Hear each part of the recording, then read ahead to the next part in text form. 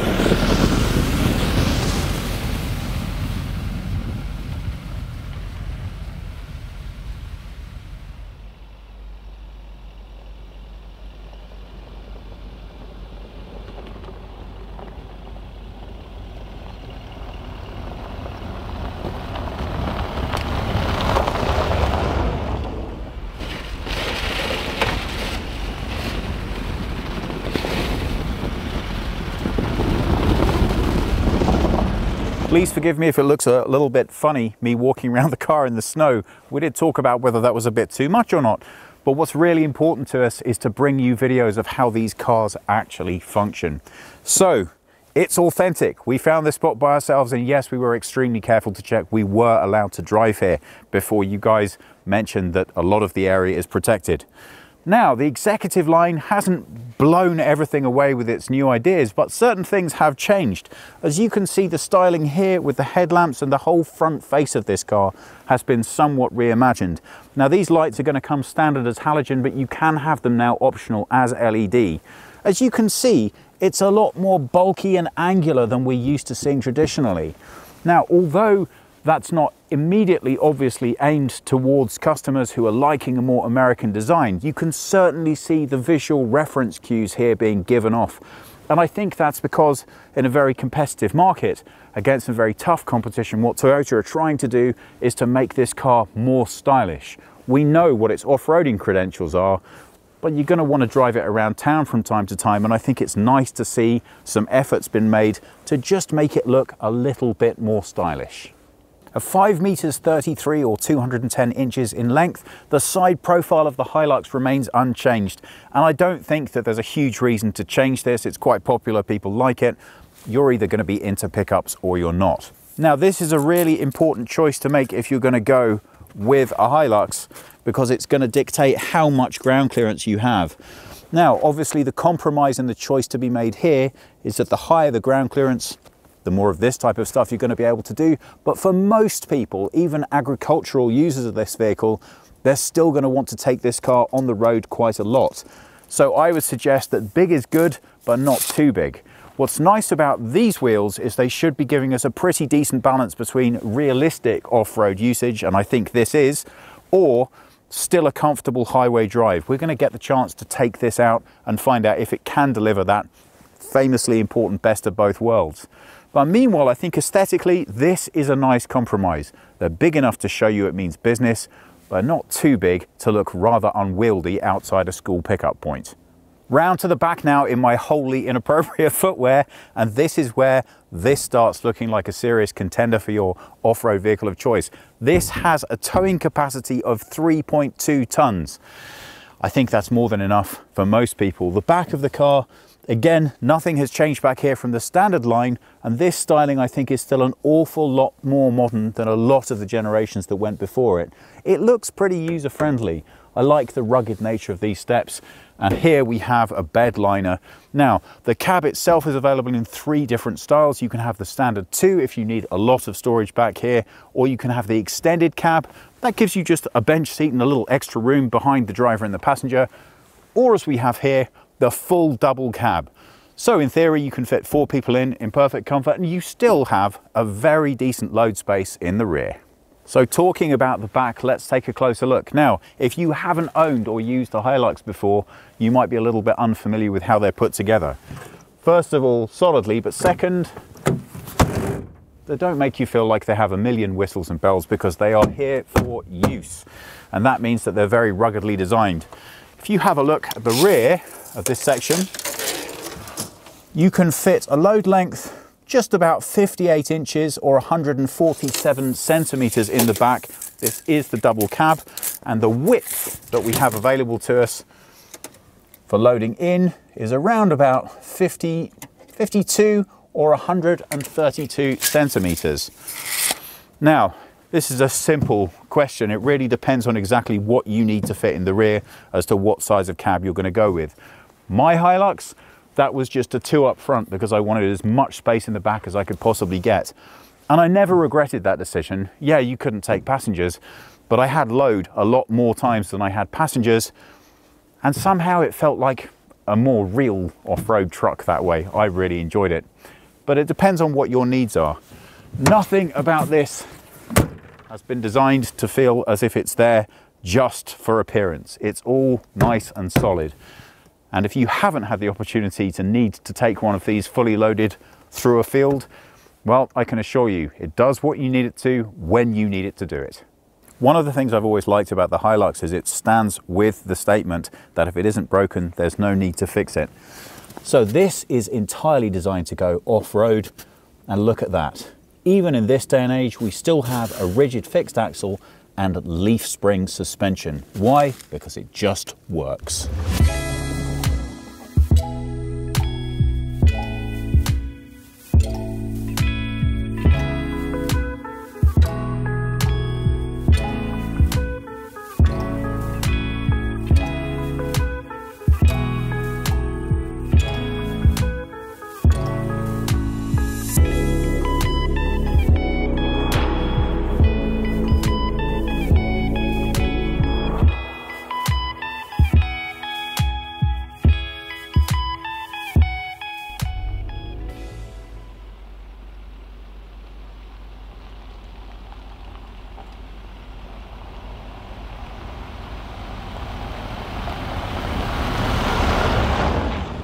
On top of the new front end, we have a new interior for the executive line as well. Has it hit all the right spots? Let's take a closer look and find out. Well, let's start off with the key. That's a relatively nondescript affair, but it's nice enough. Now, once we get in, we can see that there has been quite a lot changed here by way of styling. This is the new black interior. So the point is to make it feel a little bit more sophisticated. Let's hop in and see how it feels. Okay, well, the first and most obvious thing to point out is that a Hilux is a Hilux, and you can dress it up any way that you want, but you're still going to be experiencing quite a lot of plastic feeling throughout. So you really have to have your expectations set to the right place before you get in this vehicle. What do I mean by that? Well, this is a utility vehicle, so I expect it to be properly covered in mud, little straw in the back, and possibly stuff everywhere. So it needs to be easy to clean, and everything about the design needs to communicate that to you. So although you could take a look and say, well, for the executive line, there is a lot of plastic here, I have to tell you, plastic is by far and away the easiest surface to clean. And if I'm out in the most awful storm ever, trying to get a sheep out of a ditch, I'm not really wanting to think about how much luxury I'm sitting in and covering in that mud. So once we take a look at the rest of the interior, we'll see how this all ties together. Well, I don't know if you had the opportunity to view our review of the Land Cruiser last year, but I have to tell you a lot of my thoughts and sentiments about that have come straight through into this car. I love the Hilux. I think it is a fantastic pickup, but what it isn't is a luxury vehicle. And I don't think there's anything in here that's trying to convince you otherwise. It's just that when you buy a base model of this car, you don't mind about all of the plastic and about the really utilitarian feeling. That is a 1980s digital display, but then again, it does the job. So the styling here, I don't think is going to win any particular awards for either originality or panache, but I really do appreciate that Toyota have gone to the effort to try and make it a little bit more sophisticated. Because if you have spent your life driving around in utility vehicles, it's nice to feel that you're not being ignored. And this certainly does up the game a little bit. I'm really not a fan of this. I would much rather have a basic stereo system. I have my phone if I want to get connected. Now, we have tried to utilize this in our navigating. The system is a little bit on the clunky side. These buttons are really less than awesome to use. It's not intuitive, and to my way of thinking, it doesn't present particularly nicely within the dashboard, surrounded as it is by this piano black plastic, topped off by this digital clock. This to me looks like a very dated display. So honestly, my feeling is they could have done better with this. But that is just my taste. Once we start getting a bit lower, I start getting a bit happier. These controls for the heating and cooling are very nicely laid out, very straightforward and very easy to use. Over here, we have the selector for the all-wheel drive system. Now, this is actually very straightforward and simple, and it's very nicely placed. Thank you, Toyota. That is something I need easy access to, and bang, there it is right where I need it to be. Lower down, we have lots of the selections available to us. This is the rear diff lock, this is the downhill assist, and this is the all-important traction control off button for having extra fun. Now, the problems I have with these buttons are not their placement or their functioning. I just would either like for them to push in so I can get that tactile feeling that yes, that's engaged, or yes, it's off. Now, you do get that information through the dashboard. I just like that being resonated through here. I would quite like it if the individual buttons lit up to tell me that they're actually activated. They do not. So it is a little bit of getting used to the system. That said, once you're used to it, it's much, much easier because you do have the information on the dashboard. Here we have heated rear seats, and here we have what to me is a little bit of a clumsy rubber flap over the USB import. We have two 12-volt charge points, one for passenger, one for driver, so obviously a wide variety of things that you can put in there. Permanent cup holders here, a nice good utility tray located here. This gear stick, whilst being fairly basic, does a nice job. In an off-road vehicle, you just want to be able to slam that where you need it and have it feel good and solid and connected, and it is. And you know what? I find this quite appealing. In a world with 1,000 buttons down here, look at what we have. An eco mode button and a power mode button. If you push them twice, then you go through selecting them to selecting nothing at all, which means the standard mode is the default. And that's a little bit of a relief after having 400 modes to pick on a car. After all, you always know, what do I want? Standard, or to be more economic, or come on, give me the power. And this gives you that option. Extra storage back here, hooray! Somewhere properly sized I can put my key that's not going to interfere with my phone. And then, I'm not sure if Jonas can capture from that angle, maybe it's a little bit too harsh, but we have a really nice size storage bin with a proper full-size plug point in there, and that is very handy indeed. So, comfort. Well, I'm going to give you a thumb up here. One thumb, Toyota. I am comfortable in these seats. They're not bad at all, but although they give you as much hold as you would want, and they are comfortable for road use, and yes, I will give you, they're a nice compromise between what you want off-road and what you need for comfort on.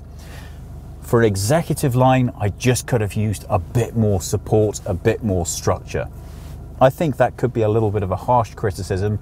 Really keen to hear what you think if you try out these seats versus their standard brothers. Cockpit layout, well, the steering wheel controls are not fabulous. I don't think Toyota have quite got there yet. There is a little bit more work to be done here. They're not quite as intuitive as they could be, and the digital display in the center really is a bit of a cluttered mess, if I'm being completely honest. It does give you rather a lot of information, but cycling through it to find exactly what you want just isn't quite as intuitive as you might like. But please remember the type of vehicle this is. That is nothing damning of this vehicle, because it's almost entirely irrelevant to how you're going to use it. And if you're going to put nearly as many miles onto this thing as I did on mine, in no time at all you'll be comfortable knowing where everything you actually want to access is. And in a way it makes you feel a bit special that you're the only person who knows how to find it. These controls are nicely laid out and they're very well positioned. I've always been a fan of the way that Toyota has managed their stalks. I find them very intuitive, very straightforward and very easy to control. The same goes for the cruise control function down here. So the actual action of driving this car is very straightforward and actually really rather enjoyable. Other than that, I think really it comes down to how you feel about plastic. In this car, I really don't mind about it at all. It's just that if I'm being completely honest, I'm just not finding enough of a reason as to why I would want to spend the extra to get the executive line over the more basic models. So now we're going to try something a little bit unusual for us. This is Jonas, a beautiful cameraman, and he is illustrating how regular human beings interact with this car. Jonas, how tall are you? 1.93 m. 1.93 m. Now take a look at Jonas' legs. He does not have... I put it to the back. He does not have a huge amount of legroom there, and that is as far back as that chair will go. So I really wanted you to be able to have a good look at that. It's fine. He is comfortable, but I'm not sure how long I could get him to stay in that position. Well, now let's take a look in the back and see just how usable this rear space is. Well, first thing to point out, I'm 5'10" or 178 centimeters. That is not particularly tall. I do have a long torso. I have just enough headroom here. So yeah, I'm going to be able to drive around in here, but I'm not going to be the most comfortable. The seats are very upright, which of course is to make the most of this limited space available. Now, haha, Thomas, one in the eye for people with long legs. Finally, we can fill somewhere that's been built for us if we have short legs. Now, this space back here, ooh, get that fancy slide down clip for my handbag. I have plenty of space back here, but this is a big but. This is the driver's seat and it is set for me to use, and I have very short legs. Now, we just showed you what it was like for Jonas in the front. Can you imagine Jonas sitting in the back if he had a Jonas identical twin in the front? It's just not really going to work. You know, it's okay for me, but I think realistically, the back of this car is 100% fine for short trips, or even if you're using this for getting people to and from work locations. As a film vehicle, it's actually fine because you have all this great storage behind you.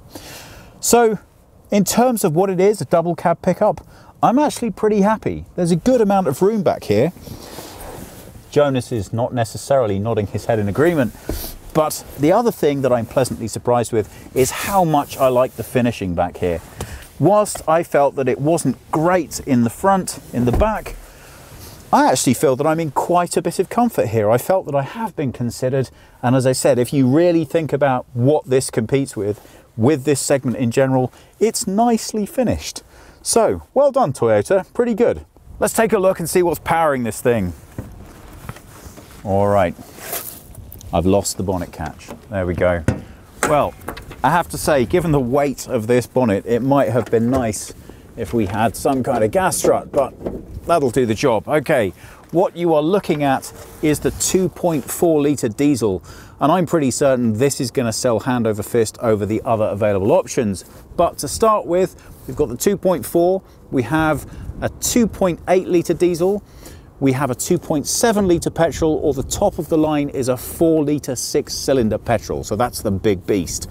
Now, unfortunately, it doesn't look as if we're going to get a really big diesel monster.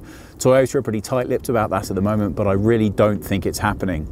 It depends on your application, but at 3.2 tons, and bearing in mind that's only because of the regulations, if you happen to live in Switzerland, apparently you can go all the way up to 4 with this thing. The 2.4 litre diesel is going to be my pick of the crop. It's plenty enough power, it's very nicely behaved, the fuel efficiency is not bad at all, and I'm pretty sure it's what made this vehicle famous. So, as you can see, we've got rather a lot of space left in here, so maybe if we do enough convincing, Toyota might give us that big diesel beast after all.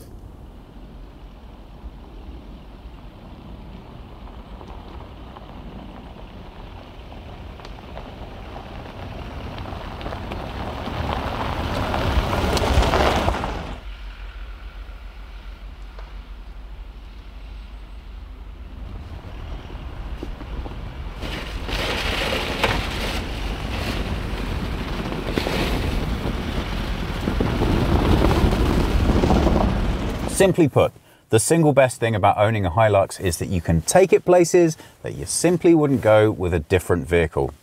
Now, back in my day, that was quite a lot of faffing around. I actually had 2 sticks in the central console to select the different modes, and if I wanted 4-wheel drive, I had to get out and operate manual diff locks on both of the front wheels. Well, times change and things move on. And in this situation, everything is managed electronically. So, standardly, if you're driving on the highway, you're going to be using H2. That just gives you 2-wheel drive, it saves a lot of fuel, and to be honest, it's the most comfortable driving experience you can have in the car. But once you start to get in a somewhat more challenging environment, you have 2 options awaiting you. H4, any standard users of off-roaders will know, means that you get full power 4-wheel drive, and you also have L4, and that's going to give you lower revs, more control of those wheels, and that's great for really, really sticky situations where you think you might be coming a little bit undone. Now, I'm going to start off here in H4. There's no reason to need those extra low revs, but I can tell you, we're not getting out of here with 2-wheel drive. So, Jonas, are you feeling brave? Yeah. He doesn't look entirely brave, I have to tell you. He looks somewhat convinced.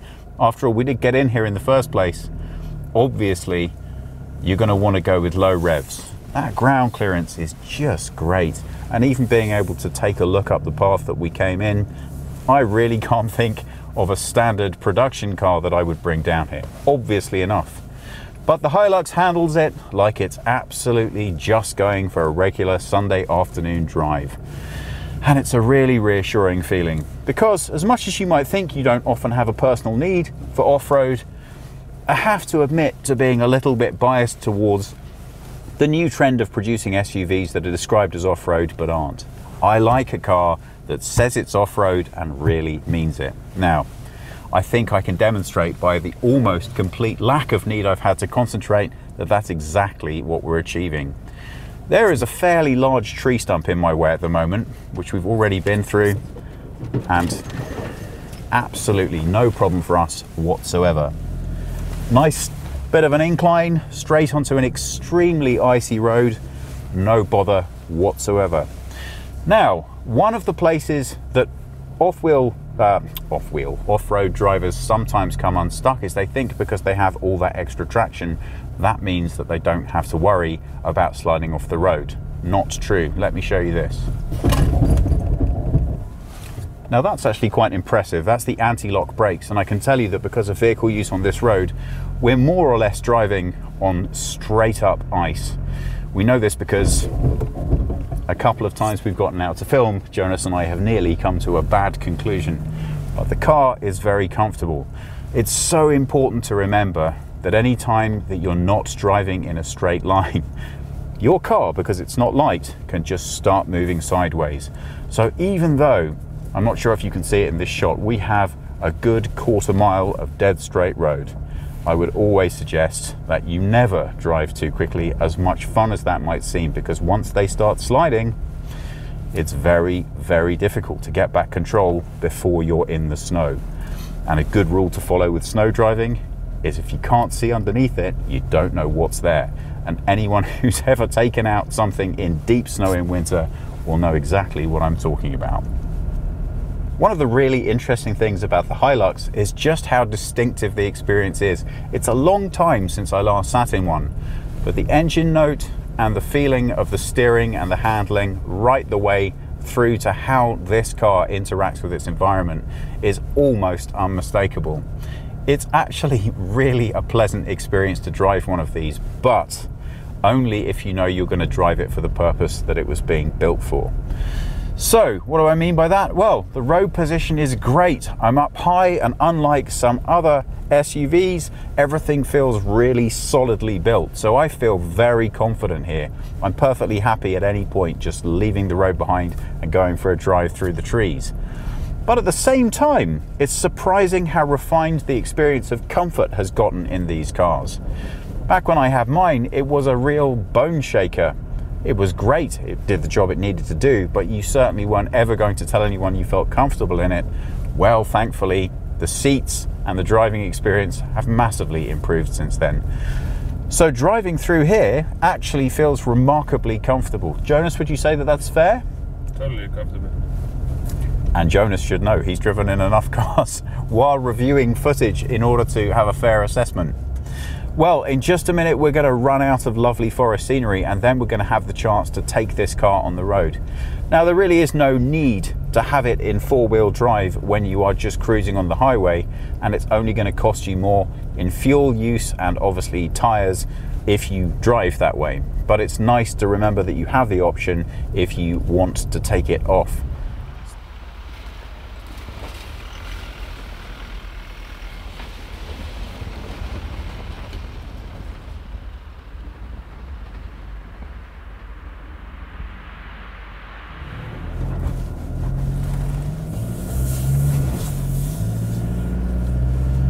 As we pull out, you immediately get a demonstration of exactly how effective that four-wheel drive was. Just taking it back into the regular two-wheel drive, and in this car, that power is coming from the rear, and you immediately get a little bit of that slip on the snow. But it's very easy to see which mode you're in. There's a lovely green indicator that comes up straight up on the dashboard as you enter four-wheel drive. So it's not one of those things you can put on and forget about it.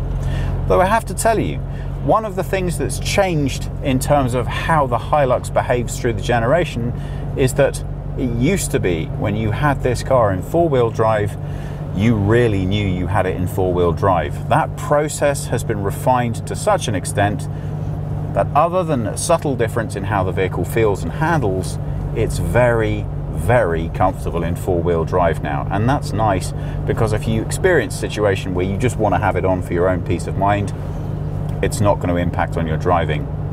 So, things that are still the same? Well, the engine note. It's almost unmistakable. It sounds a little agricultural. It is, of course, a diesel in this car. There's something that really charms me about it, but I guess I'm a bit odd that way. Now, the cabin noise has been significantly improved through the years. So if you're used to chugging along in one of these, having to shout at your passenger, you do not have to do that anymore. As far as all the bells and whistles on this car are concerned, well, I would liken the experience a little bit to how you interact with technology when you're driving a performance car. What do I mean by that? I mean that I don't care at all about any of this, really. I just want to experience the drive of the car. So this attempt to freshen things up and add digital systems in here, to be honest, I find a little bit unnecessary. I'm sure that people will be requiring this, and that's why they have to put it into the vehicle. But because it's not quite premium in terms of how it's present, its driver experience, or what it adds to your experience, is really nothing that's going to blow you away or change your perception about this car. It's all about the drive. If you've never had a pickup before, it's really a very simple equation. Do you need to go off-road? If the answer is no, you're less likely to want one. Do you need to tow heavy things, or do you need the load space in the back? If the answer to all three of those questions is no, there is literally no reason for you to own a pickup truck. I know they're popular, I know people like the styling, But really guys, there are much better options available for you if you're going to be doing most of your driving on the road. What this car excels at is being driven through the middle of swamps. So if that sounds like something you're going to need to do, or towing things where they're regularly going to have to go on grassy areas, you need a lot of power and a lot of good torque for that job too, then you should think about one of these. If you've already owned a pickup and you know what you're doing with a four-wheel drive car, well, for me, it's a question of how much you want to spend and how much comfort you want. For me, the Hilux has always been something of an agricultural vehicle. It's not the fanciest, it doesn't have all of the bells and whistles, and even with this executive line, I still don't have the feeling that I'm sitting in a premium product. But the pricing reflects that, so I'm happy. And what's most important to me is that I get the tool that does the job I need it to. That is absolutely something that you experience from sitting in this car. It just feels solid, well made, the engine gives you the power that you want. And look, we're driving around town now. What has significantly changed with this vehicle is that I feel comfortable doing that. It doesn't feel out of place or strange. The road position is nice for in-town driving as much as off-road driving, and it feels a little bit like driving something that's rugged and strong and capable of taking anything you can throw at it. Only downside to town driving? Well, if you're used to driving smaller cars, you'll be aware that very quickly you get a sense of the size and space that the car takes up on the road. It takes a lot longer in a pickup truck, and a lot of that is because of that huge ground clearance. So it takes a while to adjust in those smaller streets with more cars and vehicles running around you, but once you get used to it, it's no different to anything else you've ever driven. So, gearbox, very nice, actually very refined. You can have your choice of manual or going with, as this one has, the automatic. The automatic gearbox is so good now, I see no need or benefit in going with the manual. They've had years to perfect the way that this interacts with the car, and it's really good.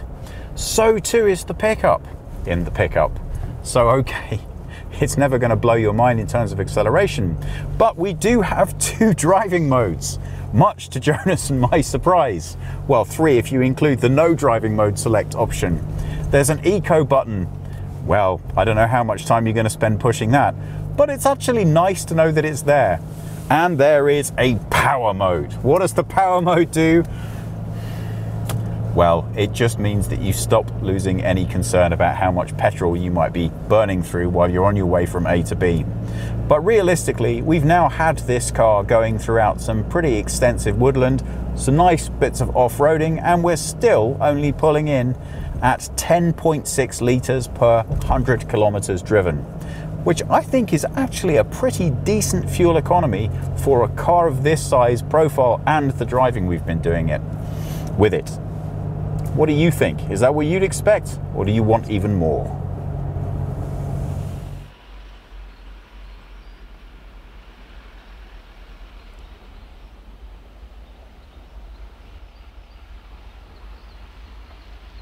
So can you get any realistic acceleration out of a Hilux? Well, let's pop it in power mode and find out.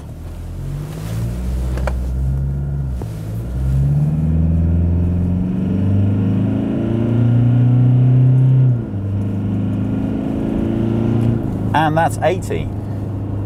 You know what? It's a pickup. I really think that that's more than enough. The engine is particularly interesting to listen to always in these vehicles when you put your foot down.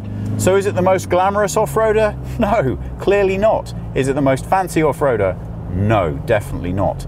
Is it the most practical off-roader? I think there's a very strong case to put for a yes.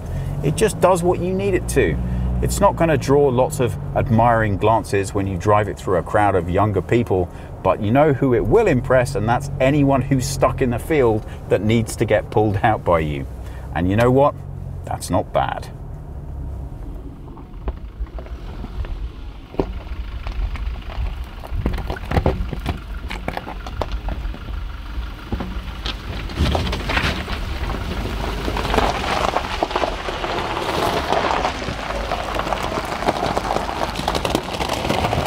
Come to an off-road circuit just outside of Munich, and regular viewers might remember us bringing the Toyota Land Cruiser here last year to try it out. Well, you may have a similar feeling to us, which is that sometimes we're a little bit cagey about manufacturers' off-road circuits because they have been designed really to show off all of the best aspects of the cars. However, I can tell you, because we've been here before, and in this car, that really isn't the case. All they've done is they've isolated various different parts of what is quite an extensive off-road circuit in order to show you the individual features of the car. Really, a Land Cruiser, but especially a Hilux, should be able to go more or less anywhere that you want it to go. Now, I'm going to stop and put this in four-wheel drive on low in order to make sure that we've got the traction that we need. The first bit of the course that we're going to come to is the axle twist. You will be very familiar with seeing this on more or less any off-road circuit. And this isn't particularly dramatic, but what's really nice to see is that whereas you could go in many cars for whom you'd be hearing the creaking and straining, this is nothing for the Hilux at all. This is everyday bread and butter. So your driveway might get that bad at some point in winter, and if it does, this is going to be the car that you want. Now, if you just picked up that little bit of ground noise as we're driving along, we did ask. This comes standard with plastic under-ride protection, which is really more than most people could ever want. Obviously, you keep a regular check on that. If it becomes damaged, then you're going to be able to change it.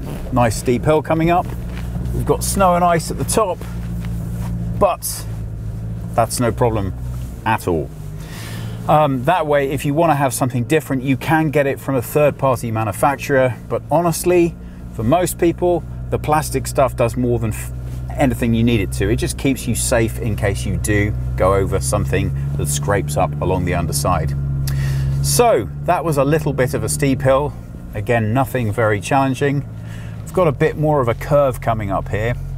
Now, we did have a guide to show us around, and he showed us all the angles that we're supposed to be taking. So hopefully, oh, do you know what? I really hoped I was going to do that in one. Sorry, I did my best. We're going to need to take a little second pass at that though. Here we go. The turning circle is not bad on this car, but obviously for the huge external size of it, you wouldn't expect it to be perfect. It is surprisingly nimble, however, and the steering feels nicely responsive. So I'm going to come around to the right here and a little bit of flat track. So you can see it transitions in a really straightforward way between challenging driving and just regular driving. So we're going to come up on a feature in just a second, which is included within this car, and that is the downhill assist.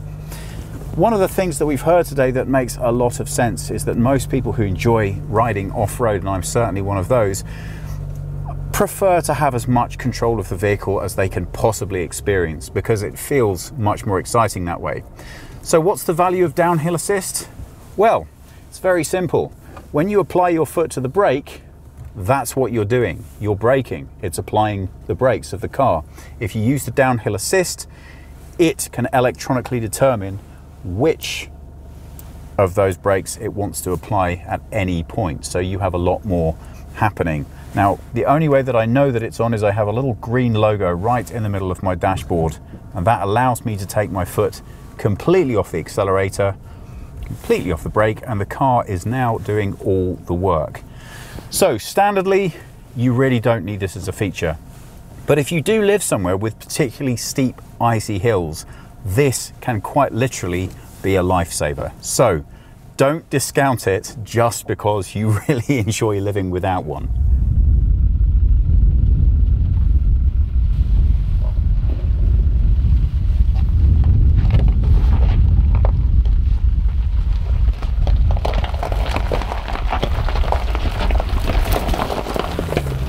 Well, we have a fair bit of snow and ice here today, but not enough to really give the traction any significant challenges.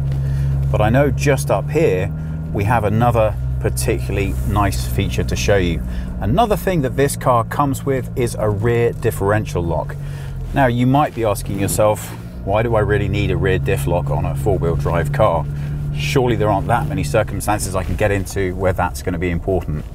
Well, ordinarily you're right, but if you're really going to use this car for what it's designed for, you are going to encounter some extremely challenging landscape. It's another one of those bends. What do you think, Jonas? Oh, come on. No. Oh, poop. There we go. So let's have a look at this. What we're going to do at this point, just before I get out here, is that I'm going to see if Jonas wants to pop outside of the car with his camera so he can film this wheel going up in the air. Now, you will see then immediately exactly what the rear diff is delivering when it's locked.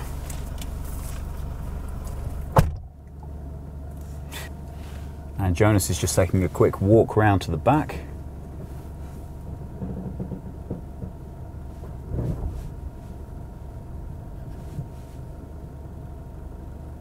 And he's giving you a really good look at some of the torture that you can put your car through if you're going to own a Hilux. Now, I think I can say honestly, I never really took mine into situations this challenging, but that is the whole point of a good off-road course. You really get to see how your car will behave when you do things to it that you ordinarily and hopefully will never have to encounter unless you're intentionally trying to. It really just tells you where the limits of your cars are. And we've driven a fair amount of cars round off-road circuits exactly like this. It's very pleasing to see how well this one stands up to the challenge.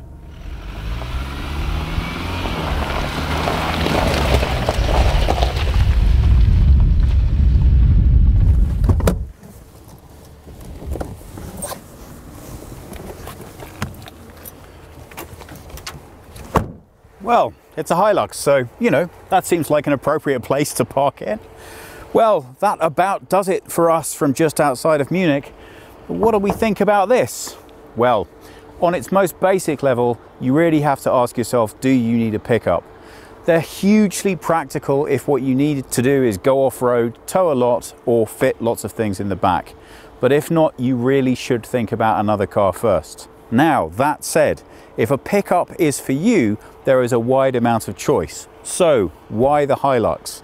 I still believe, after all this time, that it represents the most fun, the most practicality, at the best value point. That's Toyota for you. It's well made, and it's going to last and last and last. Does that make it the best, most comfortable pickup out there? Well, I can think of a lot of different examples of pickups that are more refined, let's be honest, whose interiors are a little bit nicer finished. What are we going to be paying though? Well, the base model for this car starts at 25,000 euro. This one, the executive line, kicks in at around about a starting price of 45. I have to say, for me, a pickup is a utility vehicle, and because of that, I'm more about an entry level than a highly finished spec, not least because once you get inside and start poking around, you really do have to ask just how much you're placing a value on the extra money that you just spent. The real nuts and bolts here are the engine and the towing capacity. This 2.4 litre diesel gives you more than enough grunt and a good enough pickup to live with this car around town and on the highway, and at 3.2 tonnes of towing capacity, come on, it's going to do anything else that you want. So, a little bit basic in terms of materials and finishing inside, but you know what? I don't care. When I'm driving it through a field or a river or a typhoon, I know what I trust and I know what I want to be driving. So, for me, I'm still a Hilux guy at heart. But what do you think? I hope you've enjoyed watching. If you have any comments or questions, please pop them in the comments below. Please subscribe, and we hope we'll see you again soon.